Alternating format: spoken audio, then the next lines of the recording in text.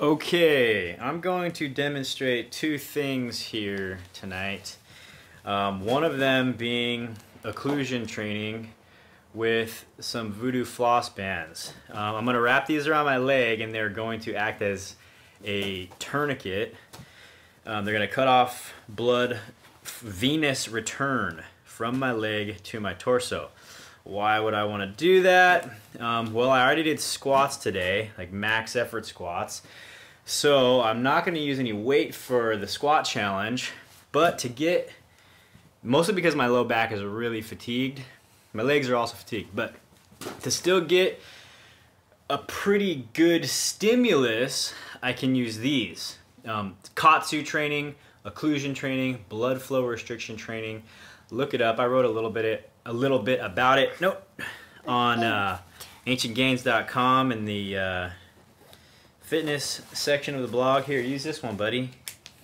So I'm gonna try these out today. You want to use that one? Also, I'm gonna show you guys how to do a heart rate recovery using a chest strap. So, heart rate recovery is a good way to track your cardiovascular health. And you can track it over time, so you can start now at the beginning of the squat challenge and then track it at the end of the squat challenge and see how your cardiovascular health has improved. Heart rate recovery is basically how fast your heart recovers, drops down after exercise in 1 minute.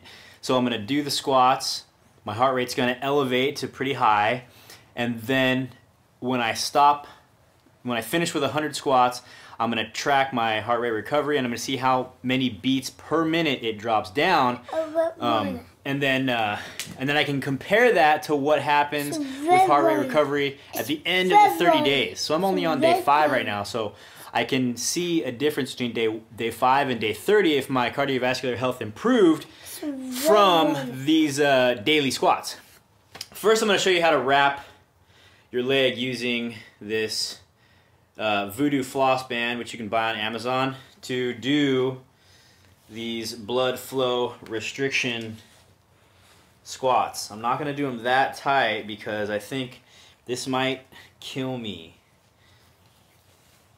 So you just wrap them at the proximal end of the leg, so very close to the hip crease. And how tight you go depends on what you can stand and how many reps you're going to do. Since I'm doing so many reps, 100, normally I would only do like maybe 30, I'm going to go a little less tension on these tonight. And I've never done this before, so we'll see. We'll see what happens. But these are really good for using very light weight. They're good for injured athletes. They're good for elderly people. A lot of studies done on these too.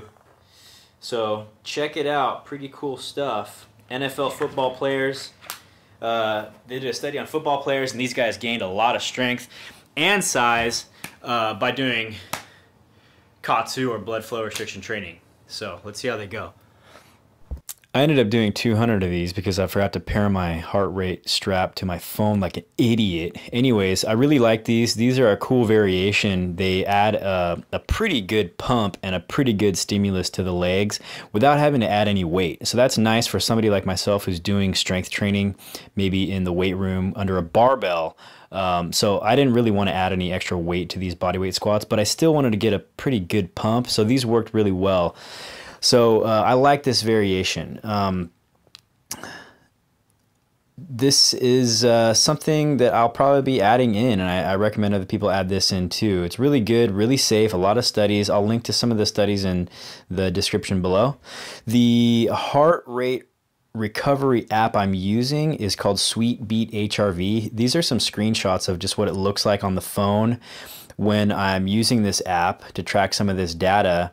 My score was excellent. I recovered 34 beats in 1 minute, which is pretty good apparently. Maybe I'll shoot for superb towards the end of the study. It also tracks HRV, stress, heart rate. It tracks nervous system frequencies, so low frequency and high frequency power. So that's your sympathetic and your parasympathetic nervous system right there. Really cool app. It gives you a scorecard at the end. I just think it's a really good metric to track at the beginning and at the end of this squat challenge to see if you're actually improving, if your cardiovascular health and recovery is getting any better. So try it out. Let me know.